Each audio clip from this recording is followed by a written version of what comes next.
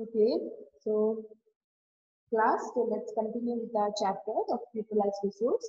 So in the last class, we have seen how unemployment is further divided into urban and rural, disguised and seasonal unemployment, industrial and educated unemployment, and we have seen what's the meaning of unemployment.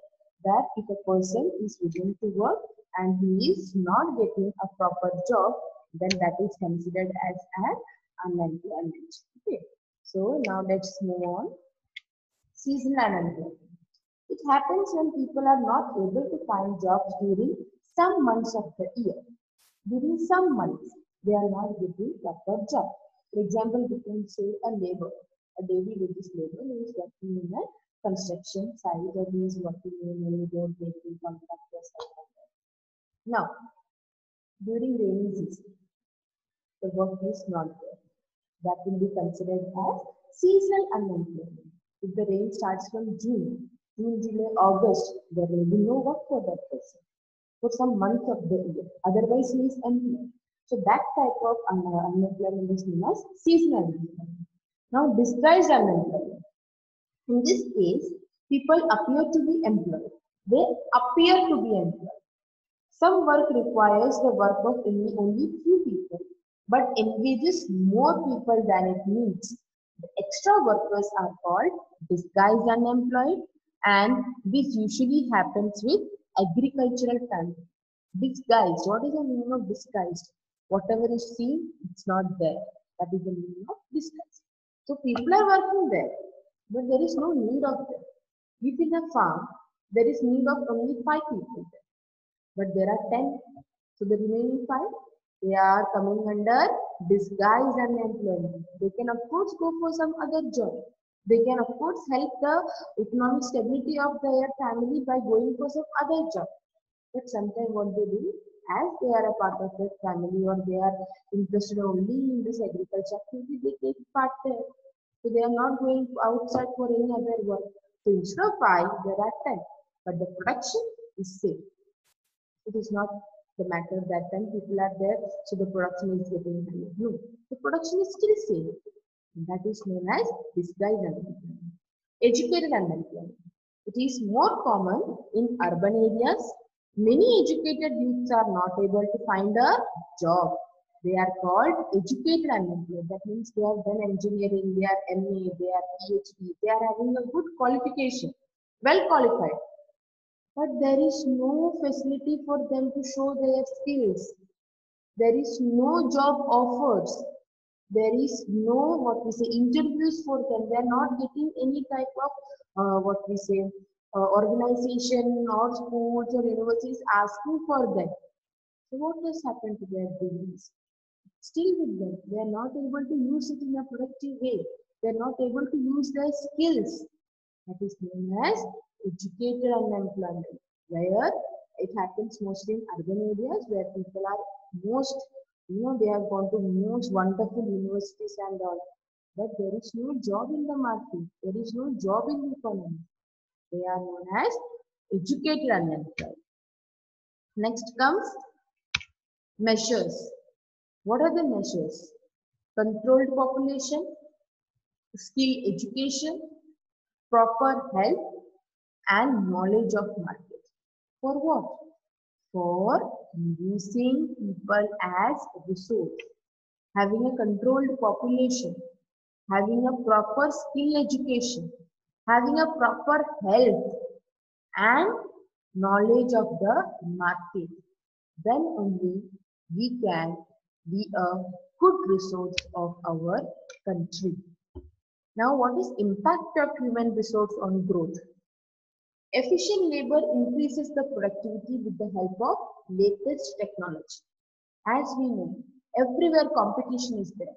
Latest technology is used. Why? Because the population is rising, competition is there, people's wants are increasing. So, an efficient labor who is increasing his productivity with the help of latest technology, he is giving his proper skill in growth. Human resource increases the specialization of a person in a particular product. Physical capital formation. increase in demand. They are all coming as impact of human resource on growth. If they have increasing demand, then they are able to use their skills. They are giving their skills in the production facilities. So, impact of human resource on growth takes physical capital formation, increasing demand, efficient labor means increasing the productivity, and human resources which increases the specialization of a person in a particular product. So, this is the end of the chapter. So, let's have a fast recap of the whole chapter. So, we have started with the definition of people as resource. That what is resource? That means the goods and services which is used in the process of production is known as resource. And why people is considered as resource? Because if people is not there, what will land do? What is the building going to do? How are machines going to be introduced? What each and everything. If a land has to be used for agriculture, people are needed. If a building has to be used as a factory, person is needed. If a machine has to be on, used, switch on, switch off, then only it will work. For that a person is needed. How to work that, make that machine work? If there is some problem, how to clear it, how to repair it? Using latest technology to bring more machines. Who are going to do all these things? They are we people. So we are considered as an important resource. Then we have seen that what is human capital. Doctors, teachers, engineers, laborers, tailors, whoever is giving their part of skill in the production, in the productivity, in the growth of economy is known as a human capital. We have seen what are resources which is used in the process of production. We have seen the three important sectors which are playing a role in our economy as primary, secondary and tertiary. Then here we have seen what is natural resource and human resource, where it is considered as renewable resources, which can be renewed and reused. Non-renewable resources, which has to be taken very care because we cannot renew or reuse it. But whichever resources is there, we have to be very careful while using so. We have seen what is human resource, that people as resource, which is referring to a country's working people who are giving their ability or who are giving their skills in productive things and showing their abilities is known as human resource. Then we have seen what is human capital and physical capital. Then we have seen what is human capital, where skills are there, roles are there. People use their roles to show their abilities. But for this human capital, there is proper investment to be needed. Which are those investments? Investments like education, health, training.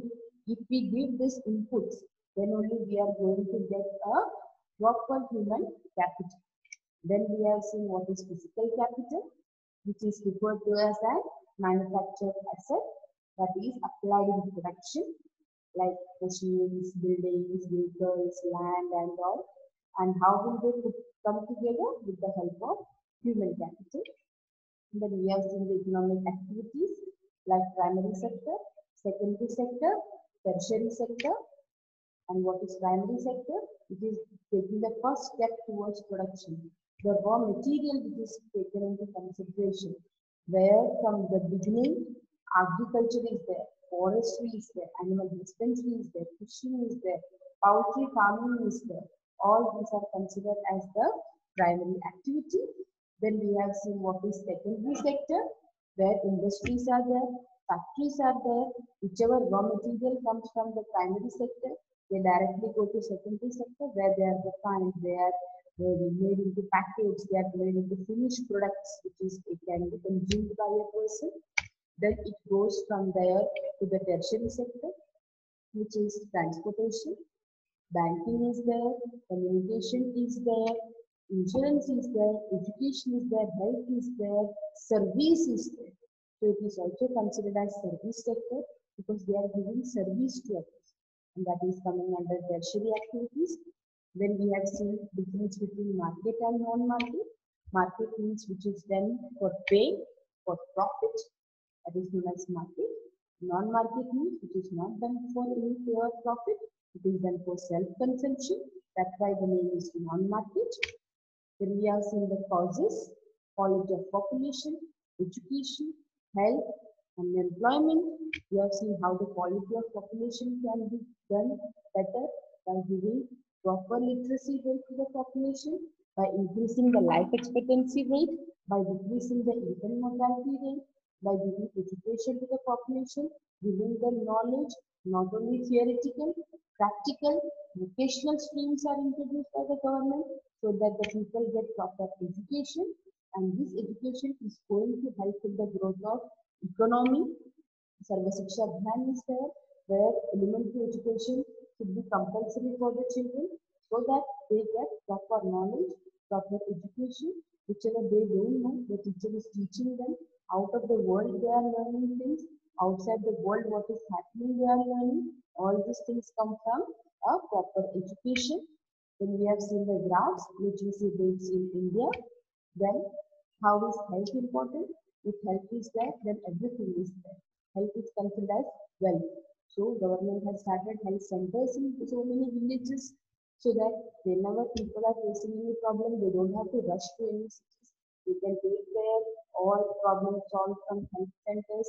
Health centers is very much important for small children because whenever they are having any kind of disease and or sometimes they are not able to, parents are not able to save their children, but they must have not got medical attention at the same point.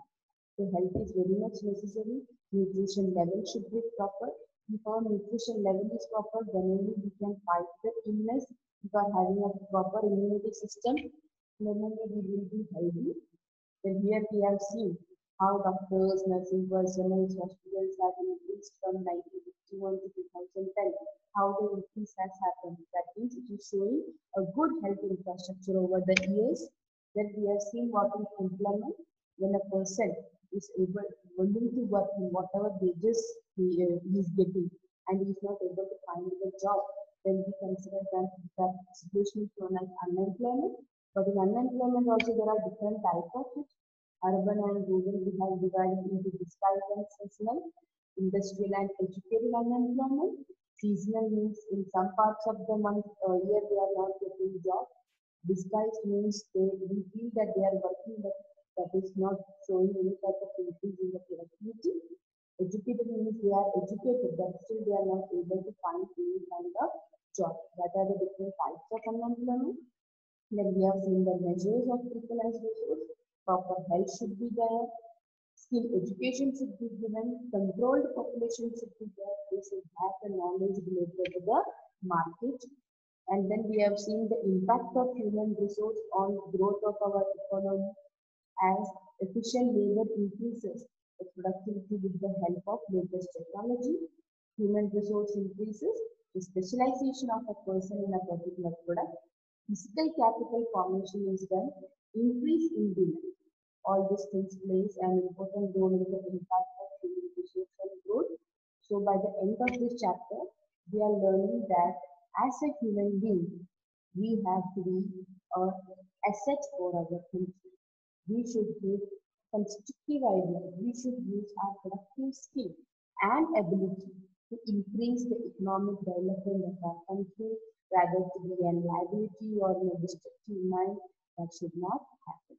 People should be educated, should be healthy, should have proper skills, should have practical skills so that they can put forward their skills and abilities which will become a pillar which is supporting our economic growth of our country, which is helping our country to become a developed country. Right? So that's all. Thank you.